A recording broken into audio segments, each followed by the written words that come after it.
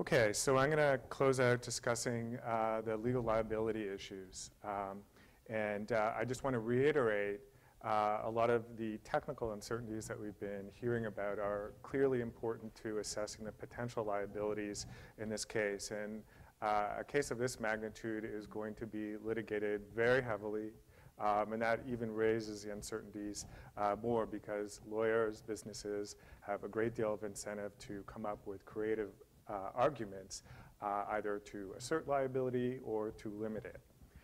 So I'm going to sort of follow through the basic framework that I started out with, talking about who is potentially responsible here, talking about the different types of liability, and then talking about the liability limits, which is, I mentioned at the beginning, a key issue that's been debated in Congress, at least with respect to the Oil Pollution Act itself.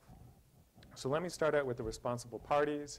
We've got British Petroleum, Transocean, I think I said Transuranic and outed myself as a former chemist. And then Halliburton are the three major players here. And I want to draw a clear line between British Petroleum, BP, and Transocean and Halliburton, because those two kind of subclasses of entities or potentially responsible parties are treated differently, particularly under the Oil Pollution Act, which is a key player in the issues with regard to liability in this case. Maybe we don't have the sorts of complexity that you see from a technical standpoint, but one of the things that makes this area of the law interesting and challenging to deal with is that we actually have multiple layers of law at stake here, and I've tried to illustrate that here. So at the federal level, we have the Oil Pollution Act of 1990. We also have under admiralty law, the Ship Owners Limitation and Liability Act of 1851.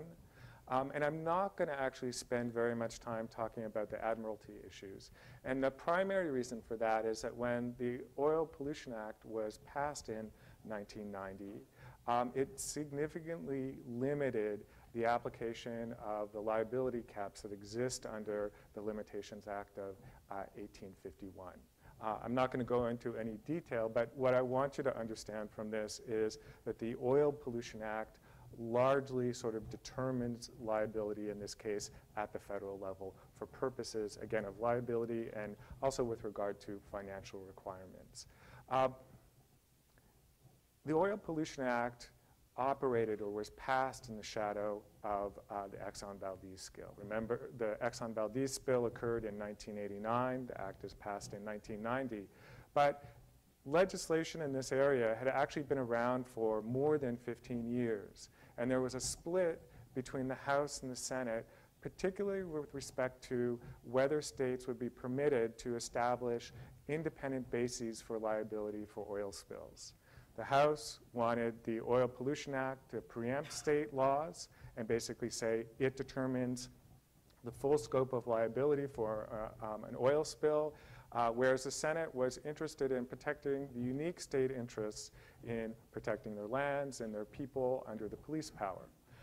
And with the Exxon Valdez spill, it sort of tipped the balance in favor of the Senate. So we exist in a world where we have concurrent forms or sources of liability at the federal level, predominantly under the Oil Pollution Act, but also at the state level. And that's what I'm trying to illustrate here. So at the state level, we have distinct statutes that establish strict liability for oil pollution spills. And we also have common law. So you can sort of think about it. What's the liability under the Oil Pollution Act at the federal level? What's additional liability under state statutes? And further liability under state common law actions. So those are the three basic sources of liability that exist in this case. So we've got three responsible parties. We've got three basic sources of liability. And what I'm going to do is walk through these different sources of liability by first starting with BP and looking at the Oil Pollution Act and then looking at three states. And let me see if I can get this to work. So this is just a recent graphic taken from the New York Times that illustrates where the current plume or oil is. And we see 4 states predominantly. Texas could be impacted as well, but 4 predominant states, Louisiana, Mississippi, Alabama, and Florida, the sort of key states with regard to the impacts of the oil spill, at least as it looks right now. And so when you have this domain, this legal domain where you have federal law that's creating liability and you have state law that's creating liability, you not only have to look at the federal law, you have to look at the distinct laws that exist in each of the states that are implicated at this time. And that's basically what I'm going to do to sort of play out and describe the potential sources of liability in this case. Okay, so British Petroleum, we start off with the Oil Pollution Act. It is liable for cleanup costs, and that liability is unlimited. One of the interesting things about the Oil Pollution Act, at least with regard to offshore oil rigs like the one in this particular case, is the responsible parties under the statute are parties that hold a lease, in this case from the Mineral Management Service of the federal government. That's the sort of trigger for whether you have liability under the Oil Pollution Act. The only entity that holds a lease in this case, although there are other interests, I think, that have some portion of interest in the development here, but the key one here is BP. It's not Transocean, it's not Halliburton. So BP comes in under the OPA, and in fact, the US Coast Guard has identified BP alone as the responsible party in this case. So they've got unlimited liability for the cleanup costs under the OPA. That's federal, so wherever cleanup is occurring, they've got that liability. There's also this $75 million in damages that comes along with this. So this isn't just the cleanup. This is natural resource damages. So if the integrity of the ecosystem, as Chip Grout was talking about, is seriously hampered in the short term or the long term, there can be significant natural resource damages. If we think back to the Exxon Valdez, there were about $900 million in natural resource damages associated with that spill. So this is a non-trivial component of the risk here. And then you have all the economic losses that for the communities in Louisiana in particular are going to be really important here. The catch, of course, is that it caps out at $75 million. And though Congress attempted retroactively to change that, so they so far haven't succeeded in doing that. This is sort of a classic example of in the law where we're trying to balance competing interests. We want to promote oil development. We want to ensure that it is done safely. And so we want to impose liability, but we want to contain it in a way because at a certain point, unlimited liability can become a significant barrier to development in a particular area. You can disagree about whether Congress has struck the right balance here. This combination of cleanup liability, cap damages liability, and then a tax that creates a separate fund for cleanup actions. But that's the basic sort of balance that's being attempted to be struck in this particular case. So that's the OPA. That applies specifically to BP. And that looks, from a legal perspective, relatively clear. Louisiana largely models its statute. So we have a separate state statute that creates strict liability for an oil spill off of the Oil Pollution Act. So unlimited cleanup liability plus a separate $75 million cap for damages that's also set relatively broadly in terms of the range of damages that are covered here. So we see sort of a direct parallel between the federal statute and the state statute in Louisiana. The other interesting thing about the state statute is that it cuts off that separate source of liability under state common law. There's this exclusive provision in the statute that says if this statute applies, no other liability can be obtained under any other state laws.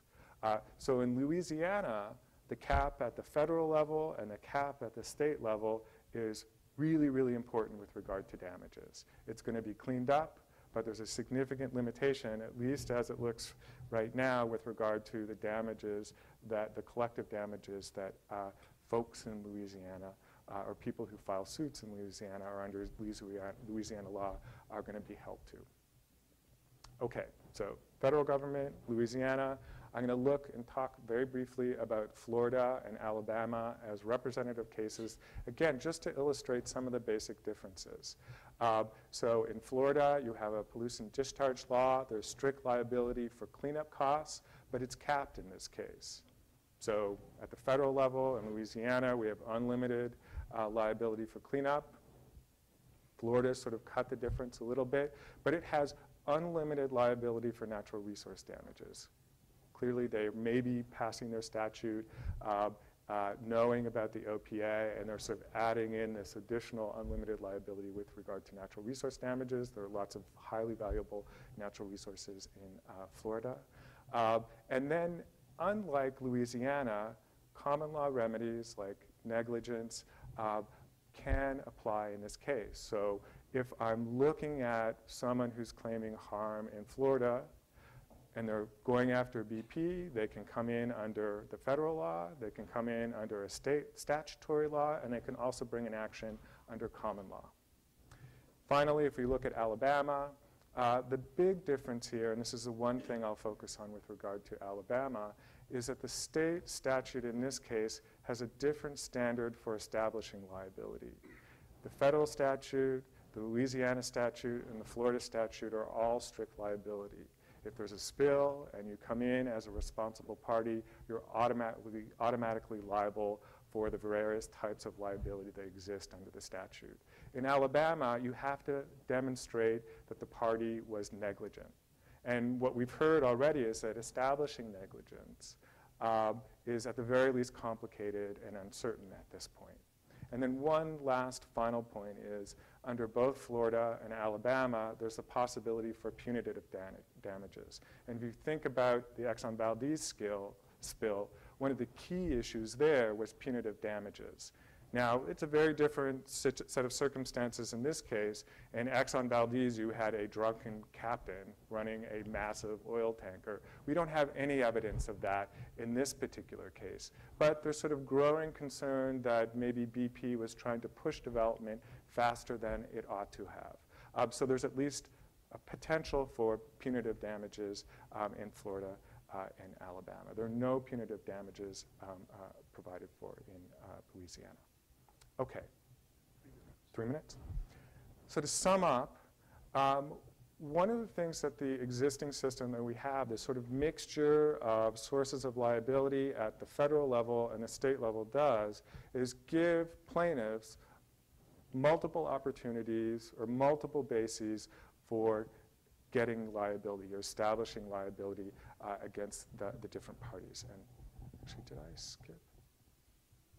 I'll stop. I'll back up for 1 second really quickly. And so if you're looking at unlimited cleanup liability, you can find that under the Oil Pollution Act in Mississippi and Louisiana. Unlimited natural resource damages exist in Florida.